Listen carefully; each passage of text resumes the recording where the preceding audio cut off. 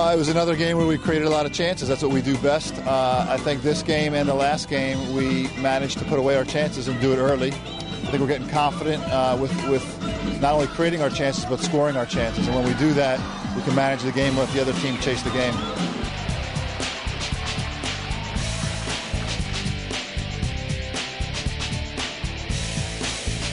Don't know exactly what's going on with Chris yet, but injury is part of sport.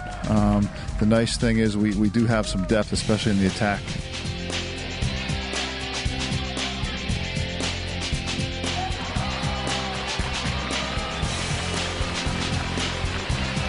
You know, it's difficult to deal with us because we have so many numbers coming out of midfield, so many good numbers, and you know, if you're a group of backs, you don't know who exactly to deal with. You know, we have one forward up there, but then you got Ross LeBeau coming at you, Tony Chani coming at you, John Villanueva coming at you, and Matt Mitchell coming at you. So, and they're coming from deep positions, so it's really tough to deal with.